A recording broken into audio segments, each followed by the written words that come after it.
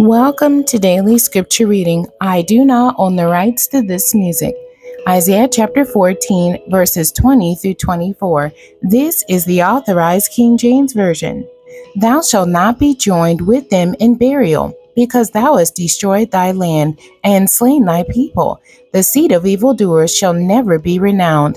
Prepare slaughter for his children for the iniquity of their fathers, that they do not rise nor possess the land, nor fill the face of the world with cities. For I will rise up against them, saith the Lord of hosts, and cut off from Babylon the name, and remnant, and son, and nephew, saith the Lord. I will also make it a possession for the bittern, and pools of water, and I will sweep it with the besom of destruction, saith the Lord of hosts. The Lord of hosts hath sworn, saying, Surely as I have thought, so shall it come to pass, and as I have purposed, so shall it stand. The end. God bless you, and thank you for joining me today.